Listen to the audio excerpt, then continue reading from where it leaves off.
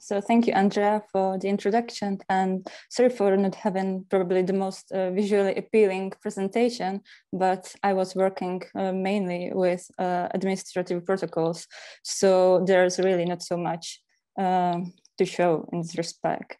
Nevertheless, let me share the screen with you. So, throughout its history, the International Association of Art Critics, which is also known as AICA, played an instrumental role in distributing critical ideas and fostering the interaction between art historians, critics, and artists from various cultural and political backgrounds. To some extent, its aspirations reduced the artistic and ideological division between East and West and helped to create an elaborate web of connections through which the conflicting dynamics between the official and unofficial positions were constantly transformed by factors such as personal relationships, individual mobility, or informal diplomacy. To provide a better understanding of how this international association acted as a ground for stimulating exchange in different fields, I would like to offer an insight into the history of the Czechoslovak branch of AICA during the 1970s, which was a period marked by the restoration of firm party rule and the evolving normalization process. However, before taking a closer look at the development of the 1970s, I'd like to present a short overview of the general history of the Czechoslovak section and thus briefly demonstrate how different political and institutional efforts shaped its position within the AICA over time.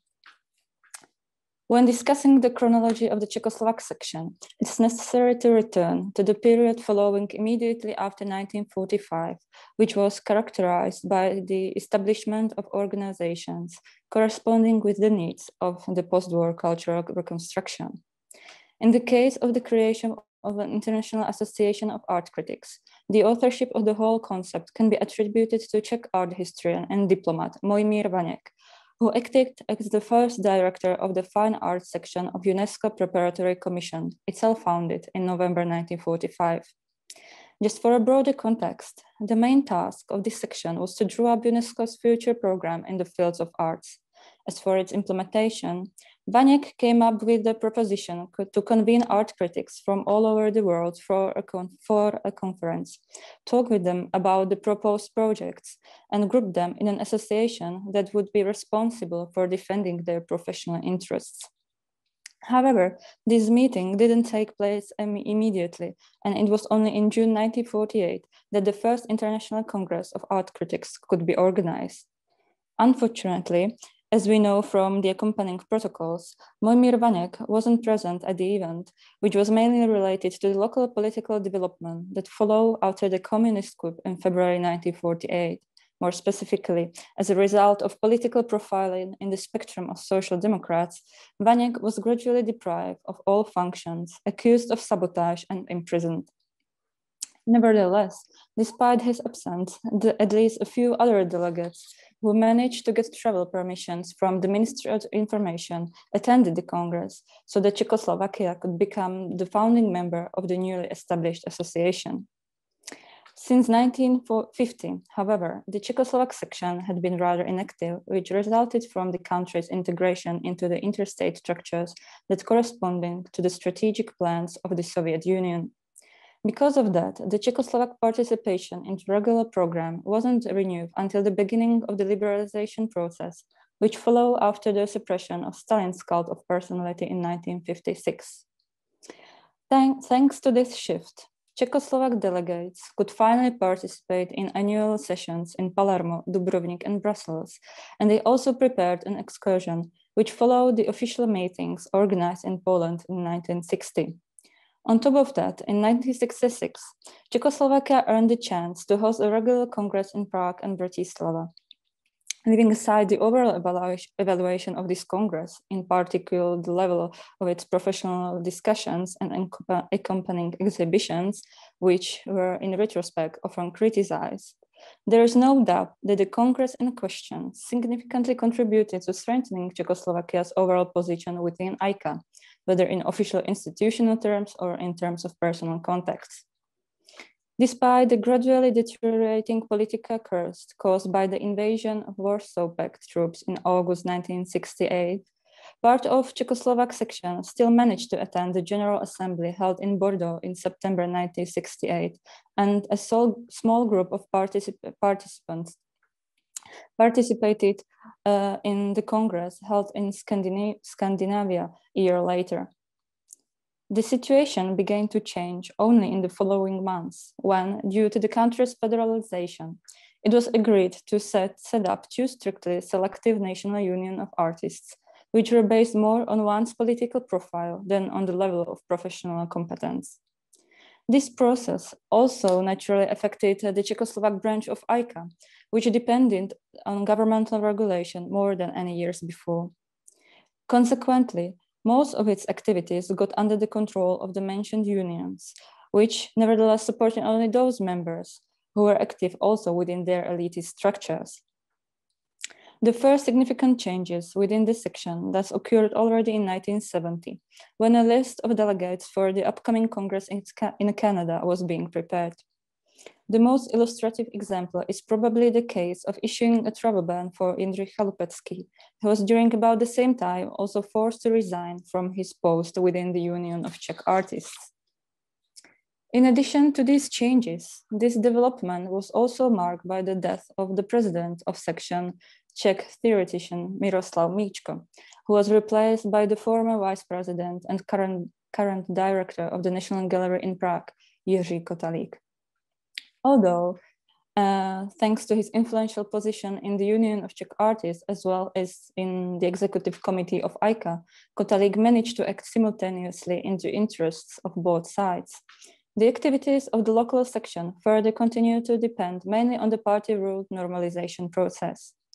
Even though that in 1972, Kotalík was proposed as one of the candidates for new president of AICA as such, Czechoslovak officials didn't reconsider their stance and instead began to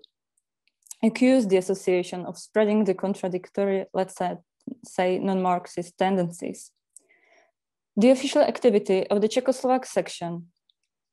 thus stopped in 1975 when Jiří Kotalík was no longer able to compromise between the interests of the Union of Czech Artists and the interests of AICA, and so he resigned from the post of president. However, despite this abdication and many repressive measures, the autonomous production and unofficial international relations couldn't be entirely eliminated. On the contrary, the context initially cultivated on the official level moved into the internal sphere of individuals and thus gained a different, but in many respects, more important character. To give an example, I'd like to mention the links between Czechoslovak art scene and French art critic Raoul Jean Moulin, which were established mostly thanks to AICA. Leaving aside the topic of Moulin's collaboration with artists such as Alex Mlynarčík, Stano Filko, or Fero Král, another essential contribution to the local development was his correspondence with several members of the Czechoslovak branch of AICA, especially with those who were stopped from any official activities during the 1970s. And just to know, since you cannot see it, most of this correspondence is today archived in Magval in Rennes and in two Prague institutions, which is the Museum of Czech Literature and the Archives of National Gallery in Prague.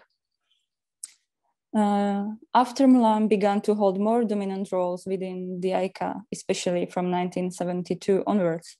a key position within these exchanges began to be held by his correspondence with Jindřich Chalupecký. Moulin used to inform the Czech critic about the current art situation in the West. He consulted with him several of his curatorial projects, most importantly, the Paris Youth Biennale. He shared with him several gestures of solidarity and helped him publish his papers in France. Regarding the activity of AICA, he also provided Chalupecký with updates about the international congresses that he could no longer attend. Correspondingly, Chalupecký tried to use this channel to gain support for his initiative to move part of the Czechoslovak branch to the so-called independent section, in which the members who had lost the support of their national institutions could articulate their stances despite the restrictions existing on the official level. And as we know from one of his letters to Milan, this idea of joining the independent section was shared especially by Václav Formánek, Jiří Šetlík, Jaromír Zemina, and Tomáš Strauss, who were in regular touch with each other and who devoted their discussions to the topics, which often corresponded to the problems discussed during the official sessions of AICA. Based on this impulse, Milan took concrete steps to implement this plan after 1978, when Spanish art critic Alexandra Sirisi, who was particularly inclined to resolve the issue of the Czechoslovak absence, became the president of AICA. However, since Sirisi tried to focus not only on the membership of one part of the group, but rather on the Czechoslovak section as such, since it was still the founding section of AICA, the association's administration contacted the Czechoslovak authorities, which distanced themselves from the ongoing discussions and took the measures preventing from finding any compromise. The impossibility of finding a unified solution was present also in the letters written by Chalupecký, who frequently stated that he felt like a member of the independent section, regardless of whether or not he was appointed to it. Continuing to focus primarily on his interests and the interests of other Czechoslovak members who shared similar destiny and opinions, Chalupecký sought to obtain and subsequently disseminate any information related to AICA's international activities and occasionally, again through Milan, provided the association with information on the oppressed members of the Czechoslovak branch. In this specific way, he helped maintain at least partial awareness about the cultural circumstances in his country and, to some extent, provided the basis for more constructive negotiations about Czechoslovakia's partnership with AICA that follow its subsequent decade. But that would be a topic for another discussion. So thank you very much for your attention. And again, sorry for the problem with my presentation.